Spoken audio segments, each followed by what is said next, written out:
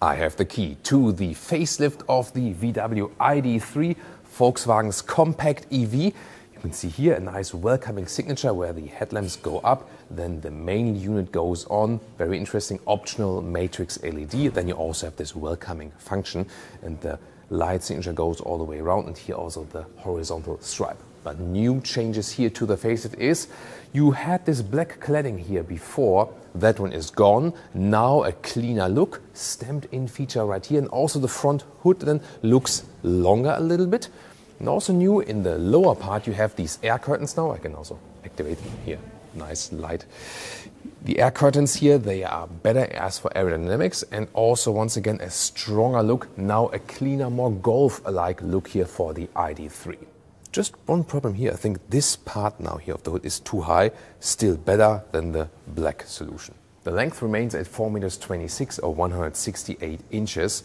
So compact dimensions indeed. Wheels would start from 18-inch steel, then 18-inch aluminum, then 19-inch, and these are the top 20-inch wheels. They stay the same, but there are new 19-inch wheels available. Soon going to show you that. Then there's also this new, let's say, a more matte silver style bow from front to the rear of the vehicle. And before there were some more playful stickers here at the C-pillar. They are gone now as well. So overall a more adult look for the ID.3. If you really look closely, by the way, you can see here between wheels, these are drum brakes in the rear. This was the same before and now after the facelift. But the thing is, why do they do that with EVs? Not for cost-saving reasons only. This also has an advantage because electric vehicles tend to gather rust, especially at the rear discs. Because in the front you have the disc for the full braking power. At the rear you hardly use the rear brake, especially with EVs. There's so much recuperation going on, and in most cases you don't use the normal brakes at all. And when you need the full braking power, the car leans forward then anyway in the braking process, and then the rear brakes are hardly being used that much. And so it is also an advantage and something against gathering rust here at the rear axle. The power output is now always 204 horsepower, and the acceleration figure to 1 km or 62 miles an hour, 7.9 or 7.3 seconds. That really depends on the battery size you'll have. Soon more to the battery sizes. Later there will be a GTX version, which will be rear-wheel drive only. And if you subscribe and hit the notification bell, we'll keep you updated here on our channel with that. Then here, look at the rear lamps. They now are also illuminated right here. The inside part was so far not illuminated. So this is the only change here in the rear. It still remains with this nice white, black contrast retro logo. And we have a very interesting thing here also at the rear part, because look at that.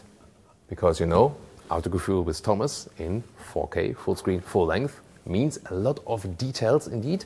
And here you can fold the number plate, and then this is not a real towing hook or something, so you cannot fit a trailer behind this one. But this is then, for example, for bicycles, so you can fit a bicycle carrier right here, and then you have hidden here this, let's say, still towing hook, which is not meant to do towing, and you can easily fit it then right here in the back, and then you can also put your bicycle carrier on here. By the way, you can also secure it here with the key, lock it, then no one can take it off actually.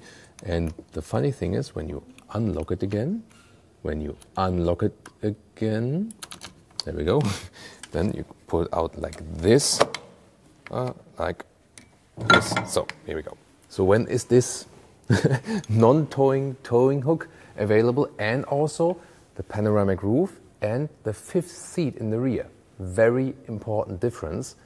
Only for the middle batteries, so not the biggest one, you can get this here for the bicycle carrier, the panoramic roof, and the fifth seat in the rear. The biggest battery will not feature this panoramic roof and the fifth seat because of weight reasons on the rear axle. Colors, this one here, Costa Azul, kind of Thomas blue color, right? This one also a completely new color.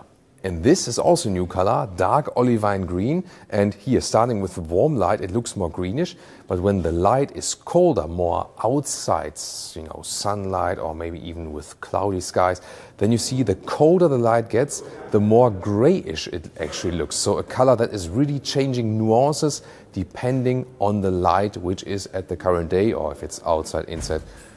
Are cars so much inside? Well, at studio shootings, yes, but but so it will more look a little bit grayish than when the light is colder, as I said. And this, by the way, this color was also the reason I picked my pants today, so I tried to match it as good as possible. This vehicle here is Glacier White, and you can see here when this black cladding is gone, so with the white color it was an even greater contrast, so an even cleaner look now than here for a white colored vehicle.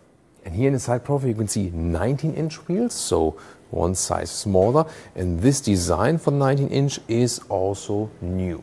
And a very nice feature you can get from parts and accessories later on here, the wheel caps that stay upright, either when the car is parked, that they always are upright like this, and of course to some extent also while driving, like a Rolls Roadster, and you can of course spin it around here DJ style also statically. Now to the interior with major changes. First of all, door closing sound. Very solid, I like it. Also here from the gaps, the build quality. And then inside of the doors, you know, before they had hardpack, here now it's soft touch material, so better build quality.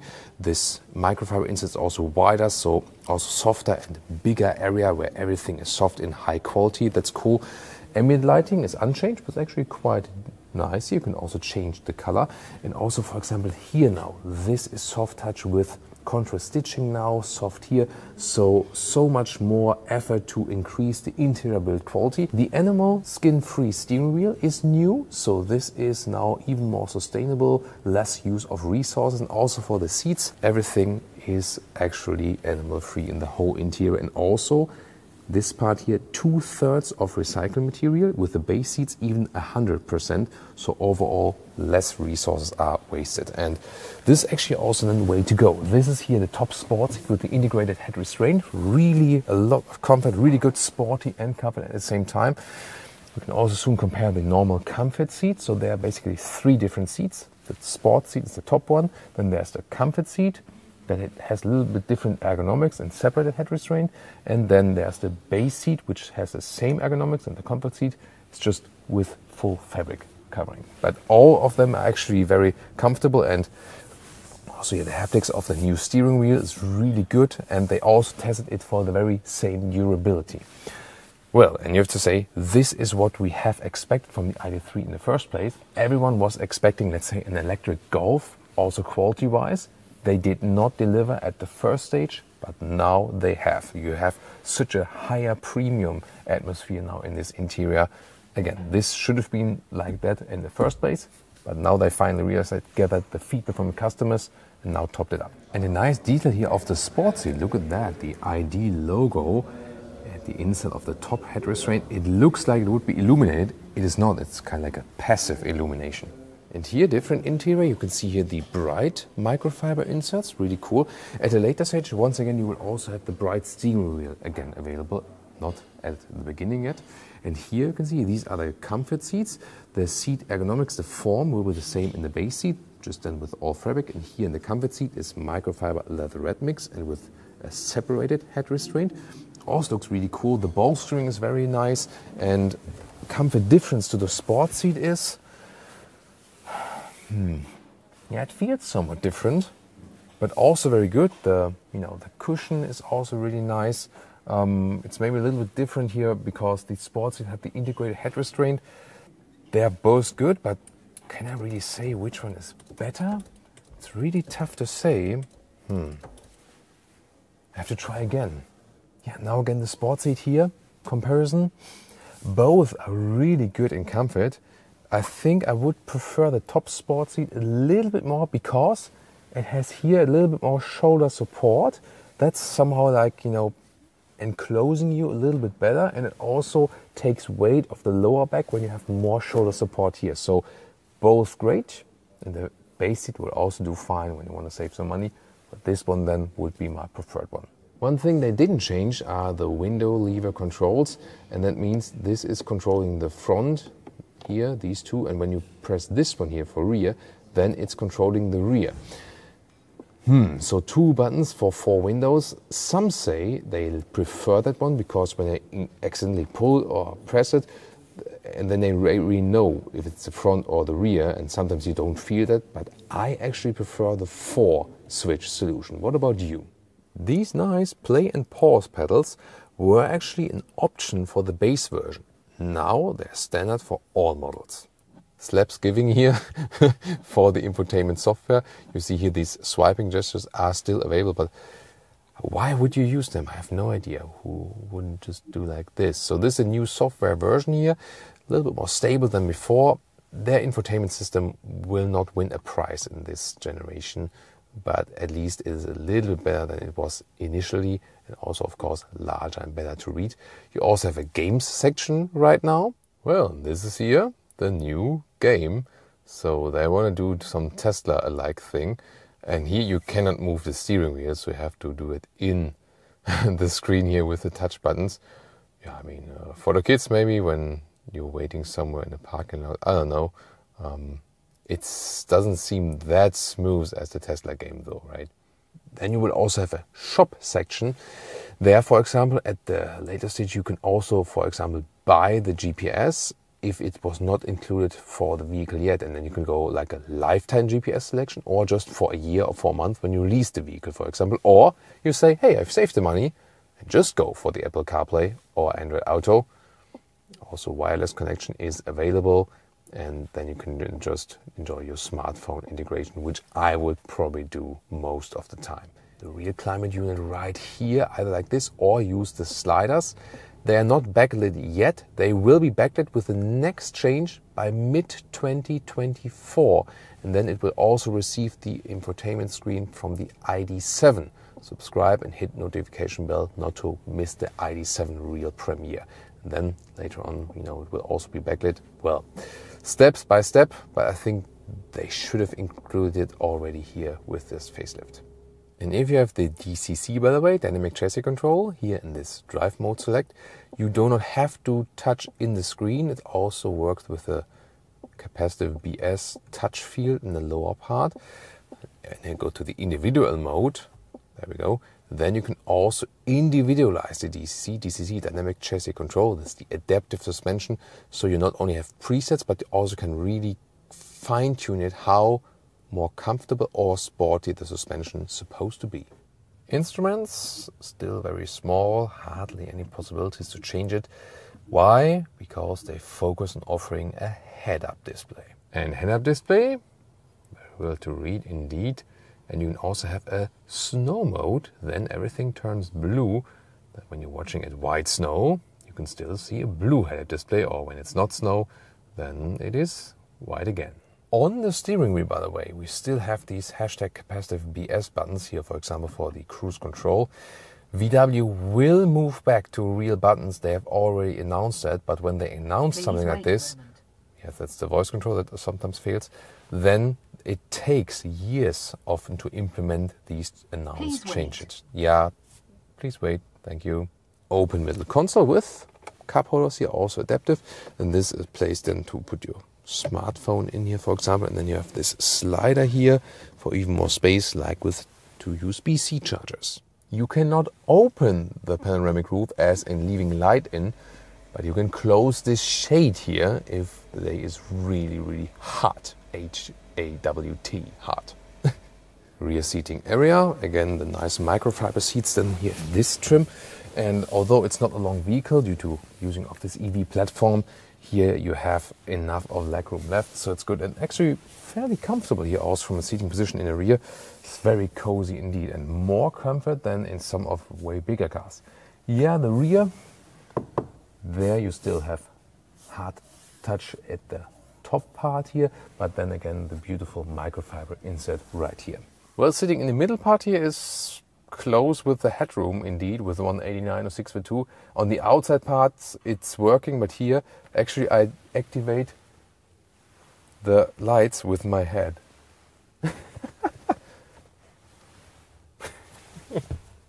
And here you can see the 5-seater setup here in the middle battery size. There you have this seat then. I can soon show you the other version. And here then cup holders, non-adaptive though, but everything here also build quality wise very solid. This then the ski hatch. And this one here being the 4-seater because, again, with the bigger battery, you can only get 4 seats. Then you just have this integrated cubby hole here. All right. Yeah, and that's the thing. You can get an optional 5th seat for the smaller battery, but not for this one. Trunk capacity is at 385 liters. Backpack here still fits in a vertical way. The length is about 78 centimeters or like 31 inches. The width here is a little bit less than a meter or 40 inches, but actually quite good dimensions. And here I can already fold 1/2 of the seats. Is that 2/3, 1/3 split, or the ski hatch. And the total length is actually quite good.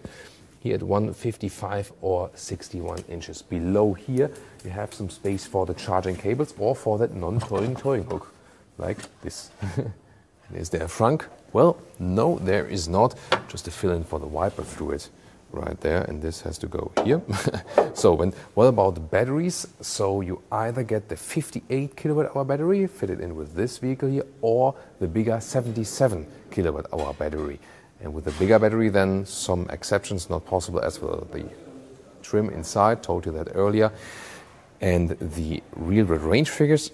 As we know so far from the bigger battery, around 400 kilometers, 250 miles, the small one more towards 300 kilometers, 200 miles, so there are no major range or battery upgrades. The later on available, even smaller battery, that one will be completely new, but then of course lower in price, but also then lower in the range performance. About the overall new pricing here for the ID.3, it's hard to compare because the new version has more standard series equipment. So when you look at the configure and say, like, oh, this is so much more expensive now. Well, yes, but also no, because you get more standard equipment from the base model. And recharging 120 kilowatt for the 58 kWh battery and 170 kilowatt DC max for the bigger 77 kWh battery means somewhat 30 minutes from 5 to 80% state of charge recharging time. So the bigger battery recharges quicker, of course it's just bigger, and therefore at the end of the day they both charge somewhat in the same time. The most successful VW models of the recent decades, just think about the Golf, the Polo, the Passat, the Tiguan, they were never cars that were about cost savings, but really going in the popular segment, high volume, but at the same time also a great build quality in the interior. With the ID.3, they missed this unique selling point. They have now corrected it with a higher quality interior. What else is there to come? Well, we will keep you updated, for example, with the VW ID.7. We all have one preview of that. If you stay subscribed and hit the notification bell, you will also see new videos of that. Or check out a competitor of this one here, recently reviewed the Renault Megane EV.